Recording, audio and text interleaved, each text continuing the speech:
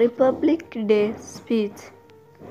Respected teachers, parents, and all my dear friends, a very happy Republic Day, all of you.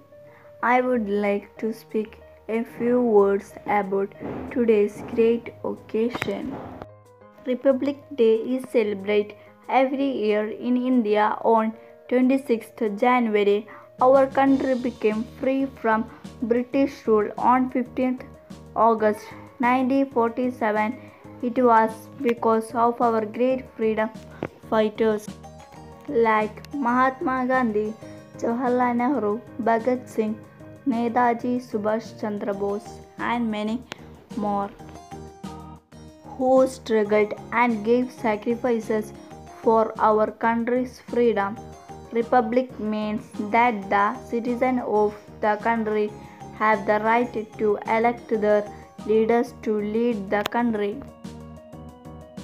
Republic Day is national holiday in India.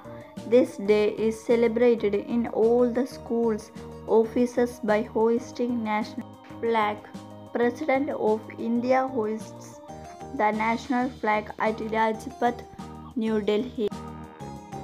Citizens decorate their houses, schools, and offices with tricolor balloons and decorative materials. People pay tribute to freedom fighters who sacrificed their lives for the country's freedom. With this, I conclude my speech. Thank you all. Jai Hind, Jai Bharat.